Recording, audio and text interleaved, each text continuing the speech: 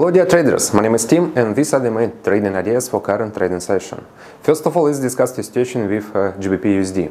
The pound weakened against the dollar on Friday after weaker than expected retail sales figures reinforced fears about Britain's economy. The pound fell more than 1% against the dollar to 1.1350, its low since 1985.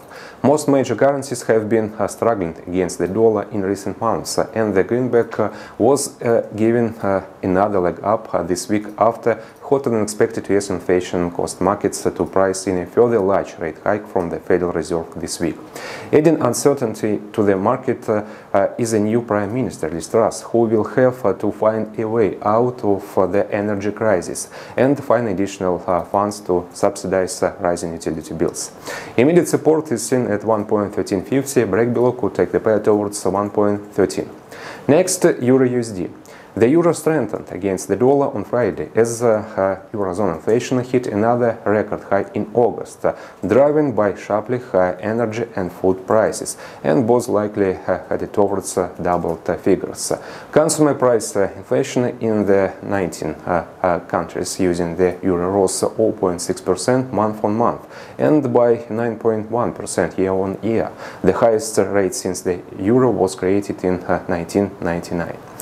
In its flash estimate at the end of August, Eurostat has given a monthly change figure of 0.5%. The strengthening of the energy crisis, the growth of the dollar, as well as weak statistics will continue to put pressure on the quotes of the European currency. Immediate support is seen at 0.9950, a break below could take the pair towards 0.9850. And finally, USD Canadian dollar.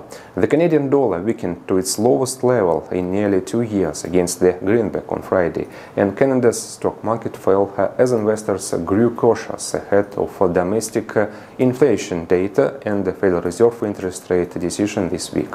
It follows hotter than expected US inflation data on Tuesday that spoke to financial markets globally and pushed the US dollar sharply high against a basket of major currencies. Canada's inflation data for August is due this Tuesday, with all eyes on measures of underlying price pressures.